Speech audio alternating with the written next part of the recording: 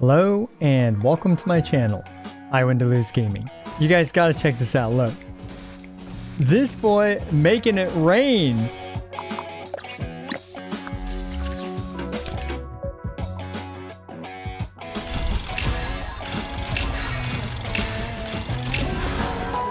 Now, unfortunately, that does not add any credits to our inventory, despite how many golden coins he's able to conjure out of thin air. After all, these are imaginary gold coins. We're going to be taking a look at Aventurine today, and we'll be looking at a lot more than his chest window here.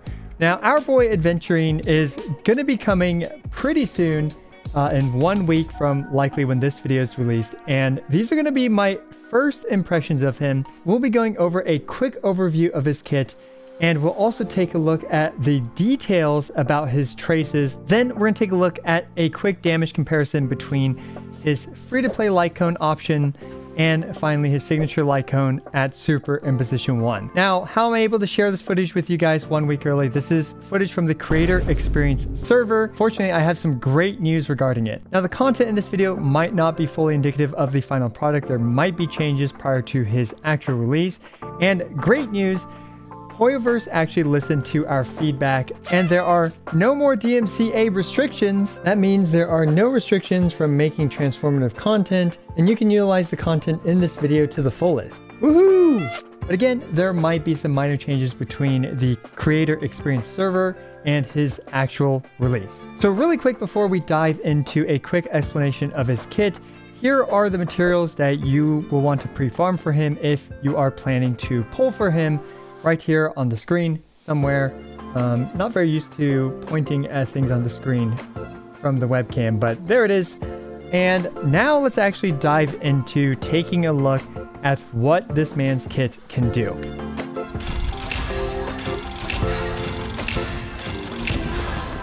Aventurine is an imaginary character who is part of the preservation path, and that means his goal is to help keep your team alive. And right off the bat, you guys can see, hey, so I noticed that my big old noggin was blocking off the health bars for the characters.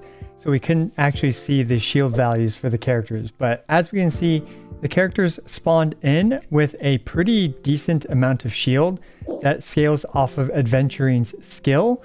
And let's go ahead and just use his skill once real quick so you guys can see. But basically, Aventurine is able to use his shield in order to stack that shield up to 2 times the value of his skill's shield amount. And bam, just like that, we've got a super thick shield after using his skill, which provides shield to the entire party. Now, another way that Aventurine can also improve the shield is when Aventurine actually launches his own follow-up attack, it will increase the shield of all the characters by a much smaller amount than his skill. Now he's launched his follow-up attack, and we can see that everyone's shield also went up a bit, or at least the ones that weren't at max. What's really cool about his follow-up attack also doing his shield is that it refreshes the 3-turn duration of his shield. So speaking of Aventurine's follow-up attack, in order for him to activate his follow-up attack, he will need 7 out of 7 of his blind bets. He can gain blind bets when an ally utilizes a follow-up attack. Since Dr. Ratio failed to do his follow-up attack, we can use Topaz, whose basic attack counts as a follow-up attack, and Numby also counts as a follow-up attack, thus giving him 2 stacks of blind bet. And when allies are hit, we can see that his blind bet counter is also going up, and when Aventurine himself is hit, he gains 2 blind bets, as long as I believe they have their shields active.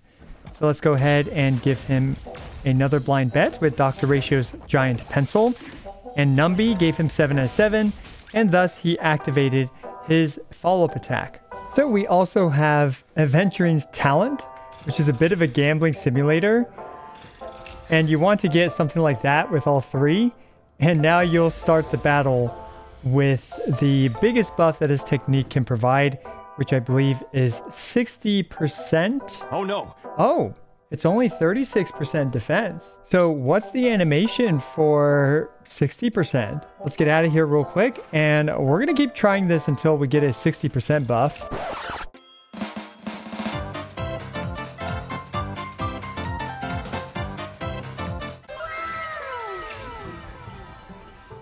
There we go. So we got 3 spades.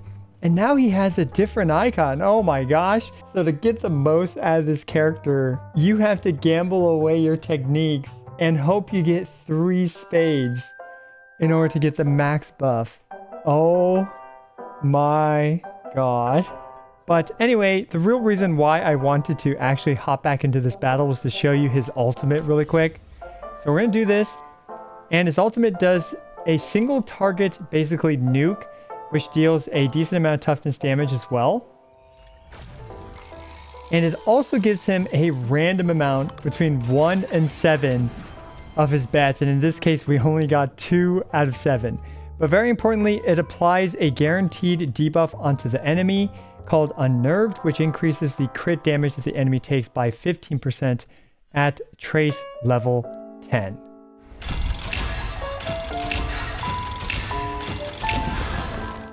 So I'll go through pretty much all his traces right here. We can see that he gets imaginary damage, effect res, and defense percent from his minor little traces. Here are his major traces in the creator experience server. And finally, here are these traces as well. Here are Aventurine's Eidolons, which I have not really looked at in depth, so I'm not going to comment on them. And we have his light cone as well, where we can see the stats are right here. And if we select superimpose, these are the new values that we get. But let's actually talk a bit more about it in more detail. First of all, his basic attack trace, this actually deals damage entirely based on his defense stat. Now up next we have his skill, which costs a skill point, and more importantly, it generates a shield on every single character in the party for a pretty significant amount. We can see that according to this chart, with 4,000 defense, he will be generating 1,280 shield at trace level 10 with his skill. And his shield is able to stack for up to 200% of the skill's value. So the maximum amount of shield that his thing can provide is 2,560 with the current 4,000 defense at talent level 10, etc., etc. So up next, we have his ultimate. Basically, it is a single target nuke that scales off of Aventurine's defense stat.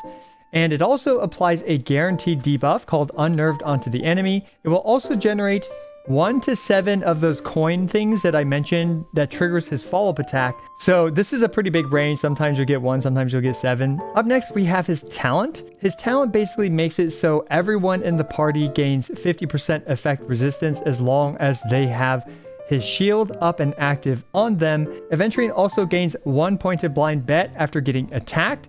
And his allies also give him 1 point of blind bet when they are attacked. So to answer the question, let's say that Aventurine gets attacked by an enemy. He will gain 2 blind bets, 1 from, I guess, quote unquote, an ally being attacked, and 1 for himself being attacked right here.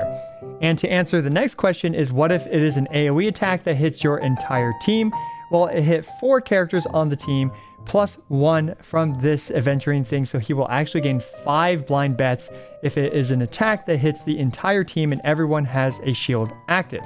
After Aventurine reaches 7 points of blind bet, he will then consume those 7 points and launch his follow-up attack, where you guys saw all the coins rained on the enemy, with each hit dealing 25%. So that means 7 times 25 is 150% scaling off of his defense. And this is randomly distributed, randomly targeted between the enemies that are on the field.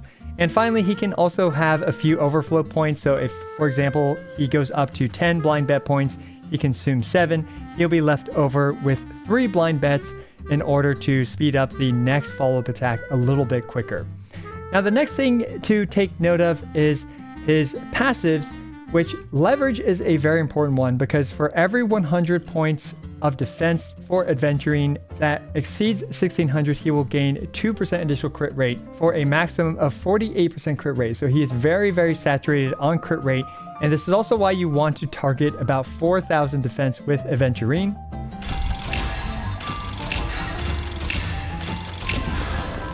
So I did do 2 quick damage tests versus a single target, and with 3 debuffs on the enemy, so that way the Pioneer's buff doesn't get messed up. And we're going to be paying attention to his follow-up attack damage. Starting with the free-to-play friendly light cone, which you can get in the Memory of Chaos shop, I believe. The Destiny's Threads for Woven. We can see here that Aventurine's follow-up attack did 18,855 damage. And here is the build for it, where unfortunately I wasn't able to reach 4,000 defense with this light cone because of its lowish base defense stat, but it is what it is. Up next, I did the exact same test, but this time with his signature light cone, inherently Unjust Destiny, as Super Imposition 1. Now his follow-up attack did 27,430 damage, which is a 45.48% increase to his follow-up attack damage. And personally, I'm not surprised by this because this thing just has much higher base defense, and it provides 40% defense, and it provides 40% crit damage, and it provides a debuff on the enemy. And all this also allows Aventurine to swap out his defense percent orb for an imaginary damage orb, thus doing way more damage. Now again, these in-game tests are very flawed and they're purely anecdotal, and for actual, more accurate calculations, do tune in for my full guide video coming out on Aventurine's release.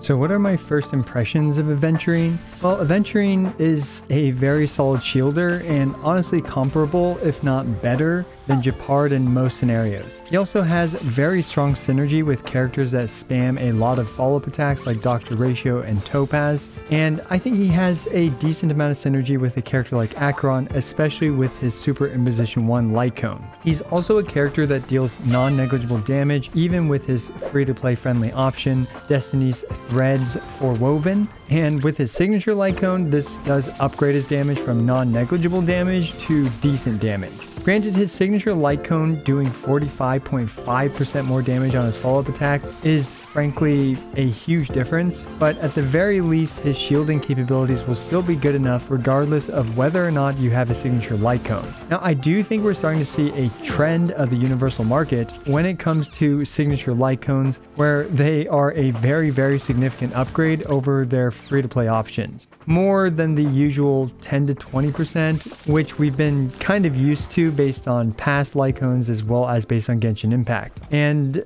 nowadays we're seeing upwards of 30 to 50% of a difference between the Super Imposition 1 light cone and the free-to-play options. Still, regardless of how much damage he does, he's primarily a shielder, and he is a very powerful shielder at that. And shields are very powerful in the simulated universe, so if you've been struggling in that, he's a great character for that. And generally, they are more than enough to keep you alive in all the other content in the game. Aventurine also marks another shift in the meta, not just being a great general use shielder, who's also tailor-made for follow-up attack teams, but also taking a hybrid role of sustain plus sub DPS. Up to this point, our other sustainers have either been completely focused on just sustaining or provide some offensive buffs for our team. So yeah, this is another trend of the universal market that Aventurine is setting. Now, another funny tidbit about him is you're playing a gacha game with a gacha character with gacha mechanics. And for casual play, fortunately, it hardly matters which buff you get from his technique or how many blind bets he gets from his ultimate. However, for optimized runs, I was already annoyed by it a bit, and I can see this being a bit of a pain in the gas pipe for those that really like to optimize their runs. Overall though, the Gamba parts of his kit are more amusing than they are an actual issue most of the time. Anyway, let me know what you think about Aventurine down below. Are you planning to pull for him, and what do you think about the discrepancy between his free-to-play light cone option and his signature light cone? As always, I appreciate every single one of you. This is I Want to Lose, signing out.